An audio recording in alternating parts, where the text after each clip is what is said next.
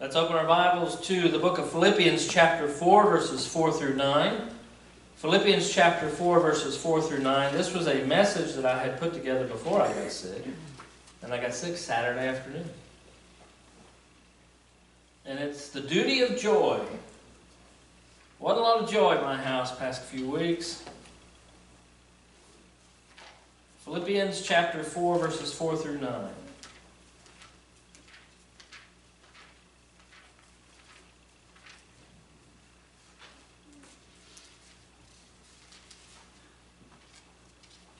Rejoice in the Lord always. Again, I will say rejoice. Let your reasonableness be known to everyone. The Lord is at hand. Do not be anxious about anything, but in everything by prayer and supplication with thanksgiving let your requests be made known to God. And the peace of God, which passes all understanding, will guard your hearts and minds in Christ Jesus. Finally, brothers, whatever is true, whatever is honorable, whatever is just, whatever is pure, whatever is lovely, whatever is commendable, if there is any excellence, if there is anything worthy of praise, think about these things. What you have learned and received and heard and seen in me, practice these things, and the God of peace will be with you. Because of COVID, current civil and political unrest, the godless flood of moral depravity and violence, and even the beginnings of Christian persecution in this country, many are saying that we are living in uncertain times. But the truth is this: ever since the fall of Adam in the Garden of Eden, the world has been an uncertain place to live, especially for the people of God. Not only do the people of God have to suffer through the things that are common to all people, such as sickness and disease, natural disasters, war, strife, and a whole host of other trials and tribulations, which finally culminate in death, God's people also have to suffer the ridicule, rejection, and persecution from a world that hates God. Jesus, in fact, tells us in John 15, verses 18 and 19, if the world hates you, know that it hated me before it hated you. If you were of the world would love you as its own. But because you're not of the world, but I chose you out of the world, therefore the world hates you. The world is not an easy place to live for anybody, but for those who follow Christ, the world can be an especially difficult place. But that does not mean that God's people have to live their lives crippled with fear and anxiety and a sense of hopelessness. On the contrary, as we'll see in our text for today, God commands His people to live their lives filled with joy instead of filled with fear, anxiety, and despair. And this state of joy that we are to live in as Christians is not a joy that is based on the circumstances of our lives, living in a fallen world, but rather it is rooted in someone. And that someone is Jesus. Let's look at our text together. Philippians chapter 4, beginning with verse 4. Rejoice in the Lord always. Again, I will say rejoice. Now, the word rejoice is an imperative. That means that it is a commandment. And it's also in the present tense, which tells us that it is to be a continuous activity. So, what we read right off the bat in verse 4 is that the Word of God is commanding His people, Christians, commanding us to rejoice always in the Lord. And to make sure we get it, Paul repeats it. Again, I say, rejoice. So if rejoicing, to be filled with joy, is a commandment of God, it is our duty to be joyful, to live each day rejoicing in the Lord. Now that seems odd, because it's kind of hard to think about being commanded to have joy. How do you command someone to be joyful? How do you make someone rejoice? Especially when the world has fallen out from under them. One of the things that we need to note about the author of this letter, ultimately the author is God. The Holy Spirit inspired Paul to write what he wrote in this epistle and all of his other letters, of course. One of the things that we need to note about the apostle as he writes, commanding the church at Philippi to rejoice in the Lord always, is that Paul is writing from prison in Rome, awaiting his own death, execution. Apparently, Paul could find joy while he awaited execution.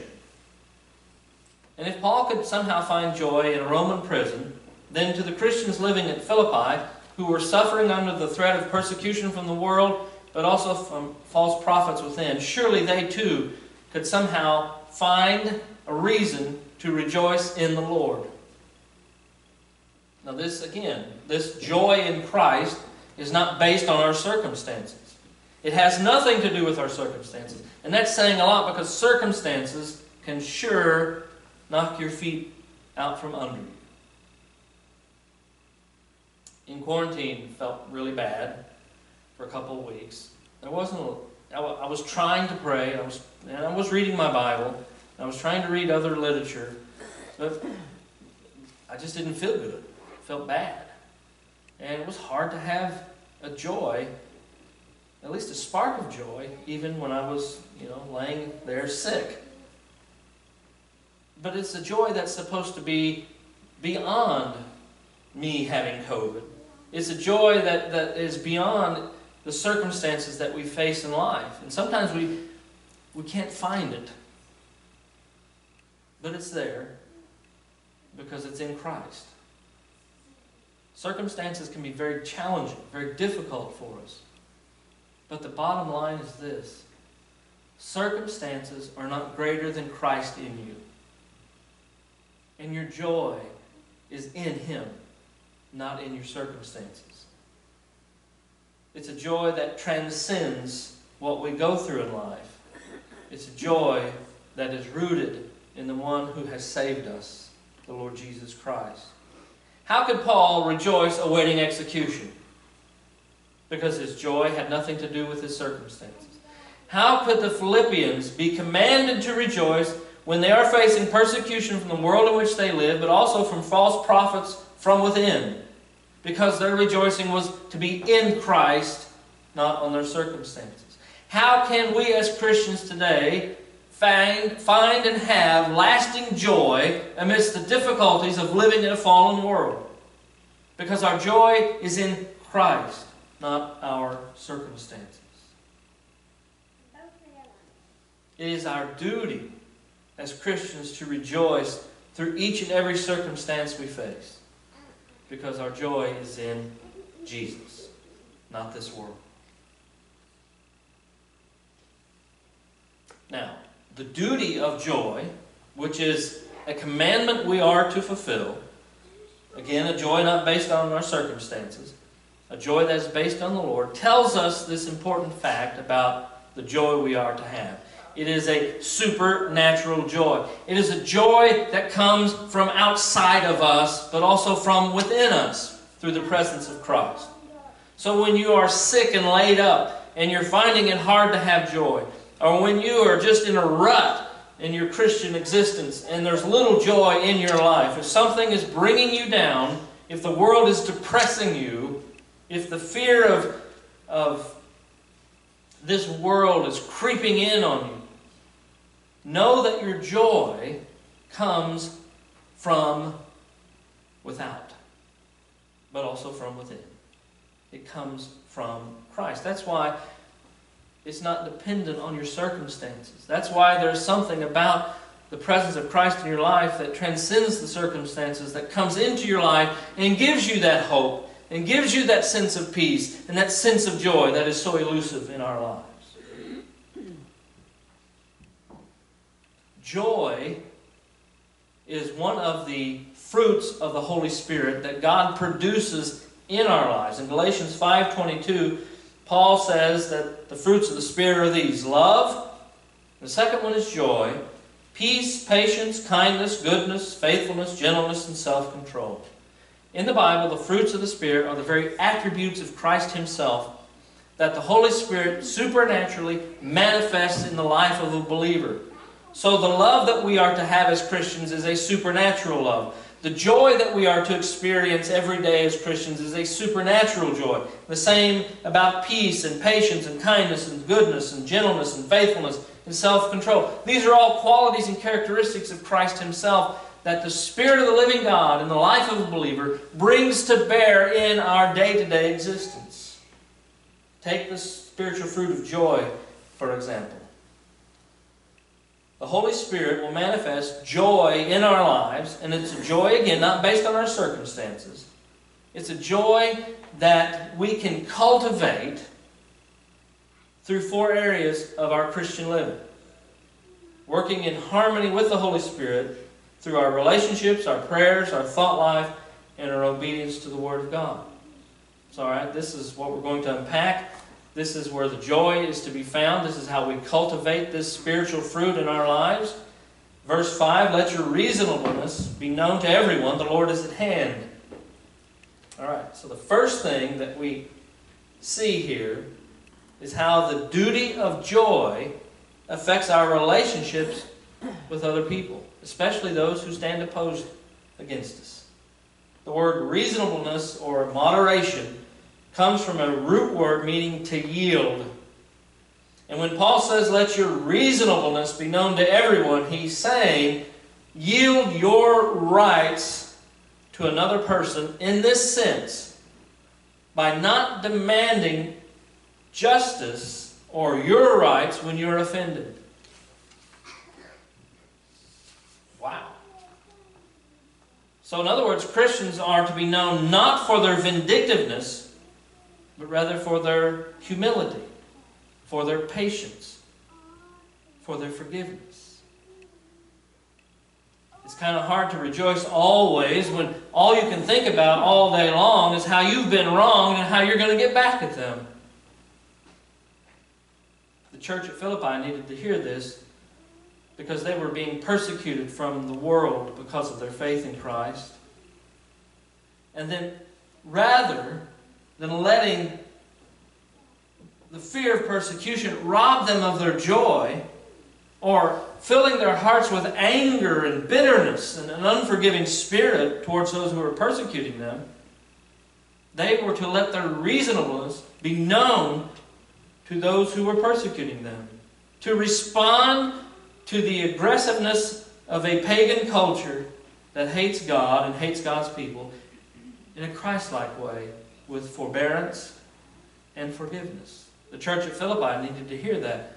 We need to hear that today, so that our lives are not turned into a cesspool of bitterness because of all that we are facing that is wrong in our culture.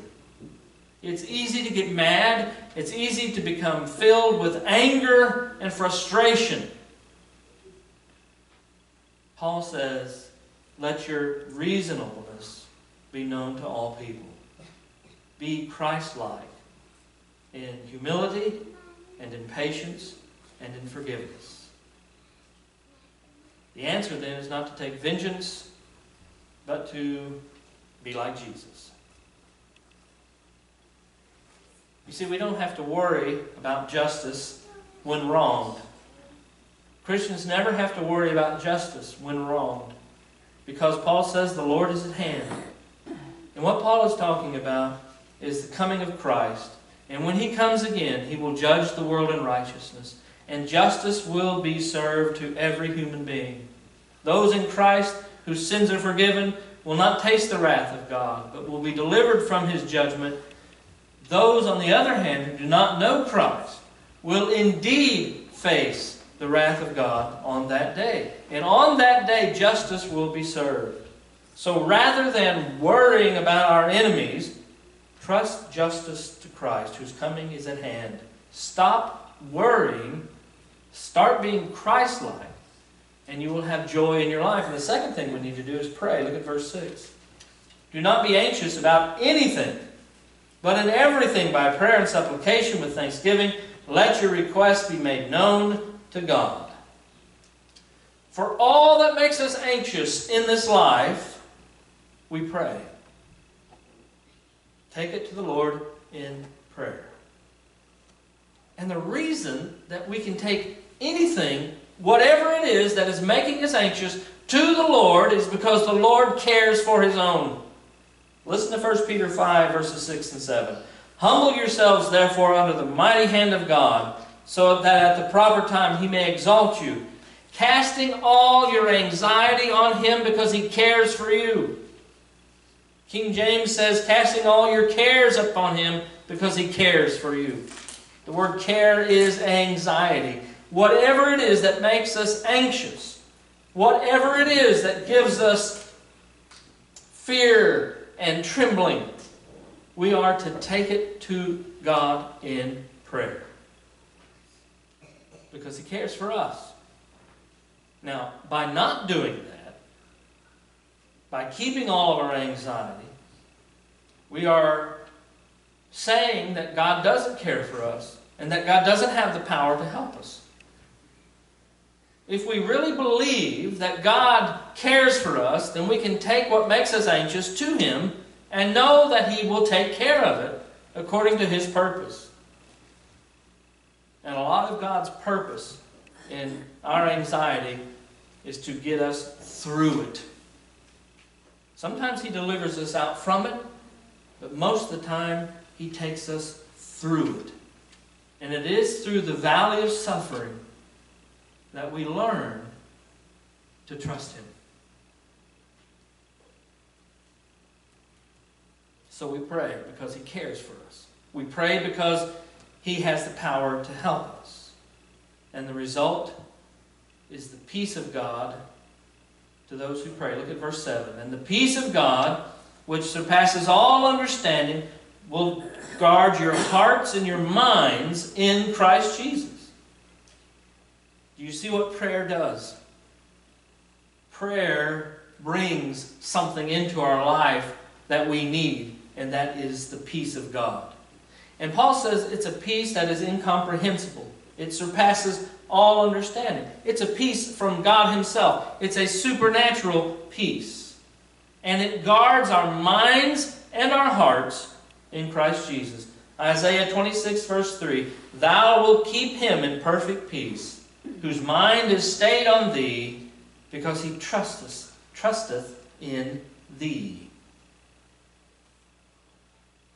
Prayer to God keeps our hearts from corroding fear, and it keeps our minds from toxic, anxious thoughts. This duty of joy that is commanded by Christ, therefore, is cultivated by our relationships, how we respond to people, especially those who stand against us. And it's cultivated by our prayers to our Father. But there's two more things here that need to be addressed. And that is, our sense of joy can be cultivated by what we set our minds on and by our obedience to the Word of God. So let's look at the thought life in verse 8. Finally, brothers, whatever is true, whatever is honorable, whatever is just, whatever is pure, whatever is lovely, commendable, if there's any excellence, if there is anything worthy of praise, think about these things. Set your mind on certain things. You see, the thought life of a Christian affects our spiritual well-being. The Philippian believers weren't just struggling with persecution from their neighbors, they were also contending against false prophets within the church. The false prophets were trying to draw God's people away from the truth so that they could shipwreck their faith and lead them astray. When you get so down in your Christian existence, you become an easy target for deception. You're looking for some relief, some answer somewhere. So a great part of a Christian's joy is in knowing the truth and in the meditations of our mind. And to cultivate that joy, we need to think on the right things. Paul says we need to think on what is honorable, proper morality, proper manners, proper motivations should dominate the thinking of a Christian. Otherwise, our thoughts give way to the thoughts of the culture, and we begin to respond and live like the culture, and with that goes our joy. If we give in to the temptations of our flesh, we lose the joy of our salvation. So right thinking in the area of that which is honorable is a great boon to your joy as a Christian. Next, Paul says that we are to think on whatever is just. The word just indicates those things that are in keeping with the revealed moral will of God. Now, it's very easy to lose your joy in a world in which calls good evil and evil good. So it's crucial for the maintenance of your joy as a Christian to have your mind disciplined by the Word of God, knowing what is right and wrong per the Scripture. Not the culture, but by the Bible. And this means that when we know what is right and wrong as a Christian, that we must stand firm, not only in our thinking here, but in our living. Because we're all being drawn astray to this warped and twisted culture of ours and its carnal thinking. It's contrary to the Word of God. Jesus says in John 8:32 that the truth is the only thing that sets us free.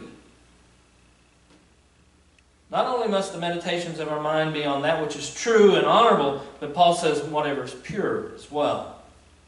Now, the Philippian church was primarily or predominantly a Gentile church. And in that part of the world, it was a pagan religious context. They had pagan gods, and the pagan worship of those gods usually involved sexual morality because it was all geared around fertility. This was the people that comprised the church. They were in that culture. That was their lifestyle. Paul preached Christ into them. Some of them were saved and became Christians. So this was their baggage, if you will. Now, to keep them from being tempted by those old patterns of living, they were to sanctify their thinking by meditating on the things that are pure. Not the things from their pagan background. Not for us today, the pagan, godless immorality of our culture. But on the things of purity that are defined by the Bible. We live in a world that is going in one direction. And it's downstream and it's very fast. The Christian has to swim against that and go upstream. And part of that battle of swimming against the flow of the culture is to have your mind set on the right things.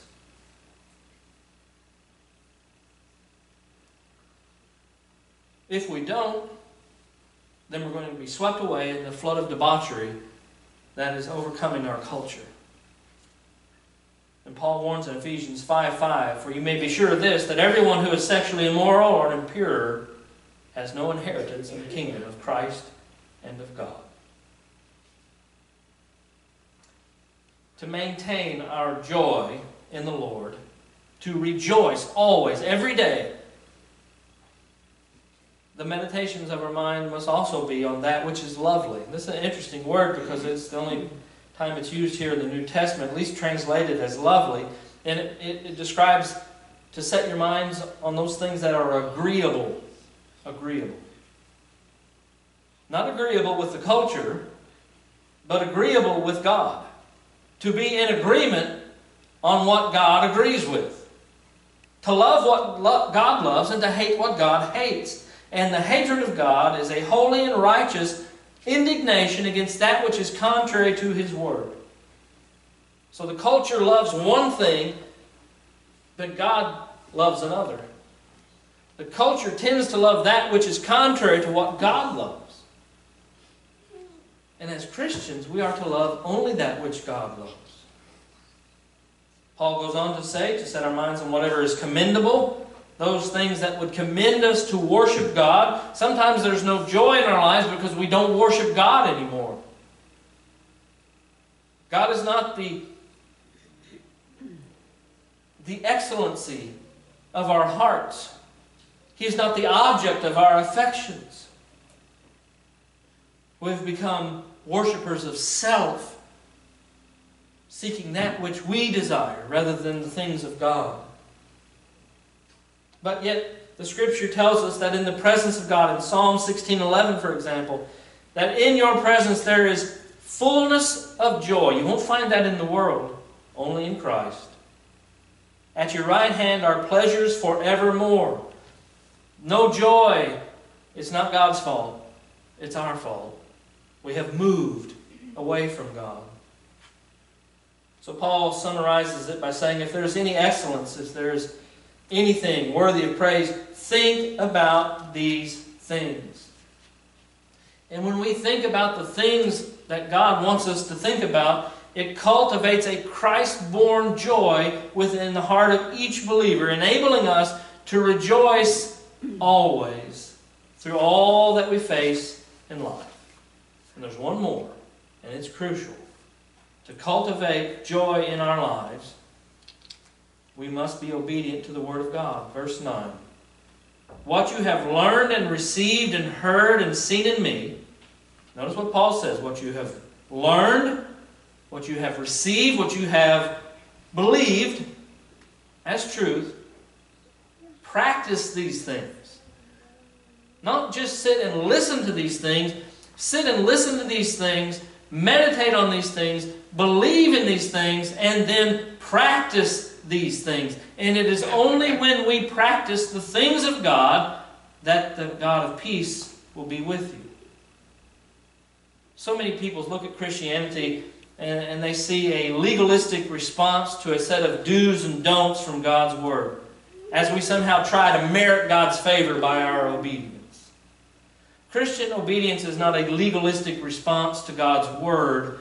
Christian obedience is a heartfelt response of love to God for what He has done to save us in Christ. Christ alone merits our salvation, not our performance. Obedience, then, for a Christian is our demonstration of love for Christ. And when there is heartfelt, loving obedience to the Word of God, Paul says the result is the peace of God be with you. And where the peace of God rules the minds and hearts of believers, joy fills their soul. And so this commandment of joy, Paul says, be joyful always in the Lord. This commandment of joy is the duty of every Christian, but it is a duty of love. It is the response of worship to God. The joy that supersedes our circumstances is rooted something deeper than ourselves.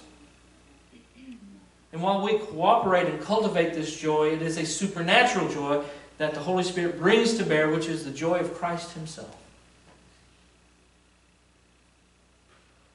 Life for the Christian is a life of worship, and a life of worship is a life of joy. If there is no joy, then there is no worship of God. We have gone astray. If you are a Christian, joy is your duty. We are commanded by Christ to rejoice in the Lord always. Only in Christ can those who live in an uncertain world have certain and lasting joy in their lives. It's a joy that is wrought in the believer supernaturally by the Holy Spirit as we reflect Christ in all of our relationships, pray without ceasing, taking all of our cares to Christ, thinking on those things that are worthy of praise, and to obey the Word of God in all things. We can cultivate joy by doing these four things. Is there joy in your life right now? Not a joy based on your circumstances, but a deep-seated joy.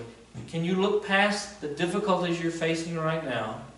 Can you look past the pain, the uncertainty, the fear, and look deep within your heart? And within your heart, is there Christ?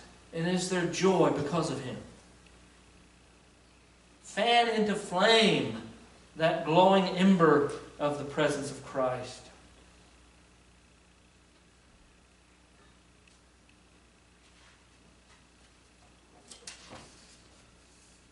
There is much that we can do to fan into flame that ember. We've looked at those four things that I've talked about. But look also to this, and we're done. Look to the promise of future glory in Christ. Knowing that whatever it is you're suffering in life, whatever it is you lose in life, will not compare to what you have in Christ. And let me read Romans 2, chapter 2, verse 5. But because of your hard and impenitent hearts, you're storing up wrath for yourselves on the day when God's righteous judgment will be revealed. But Romans 8:18, for I consider that the sufferings of this present time are not worth comparing with the glory that is to be revealed to us. So without Christ, there's nothing to look forward to but the wrath of God and His justice for our sins. But in Christ, whatever it is you suffer as a Christian, it's not worth comparing, Paul says, to the glory that is to be revealed to us when He comes again. Our joy can be cultivated. Present joy can be cultivated by our relationships, how we respond to people, what we give to the Lord in prayer, by obeying Him and serving Him and loving Him. But also by looking to the future, knowing what is ours in Christ. Because the world will take from you. It'll take from you the people you love. It'll take your health from you. It'll take all of your peace and all your prosperity. But it cannot take Christ. And Christ has promised you riches untold. And that is, by definition, His very presence. Can you imagine that first moment in heaven, when all of the suffering and the loss is over, and you are there in resurrected, glorified bodies, free from sin and temptation, beholding your Maker, beholding your Savior, knowing that this will never ever change. Live your lives filled with joy in Jesus, not in your circumstances. Let's stand together. Father, we thank You for Your word, and our prayer today is that this supernatural joy would be ours in Christ. Help us to look to You, Father. Give us that joy that we need. We can't get it ourselves. We're so running on empty. It has to come from above. Fill our hearts with Your love. Fill our hearts with Your presence. Fill our hearts with Your joy, that we might be a people at peace, and that the world would see Christ in us. In Jesus' name, amen. Number 310. 310.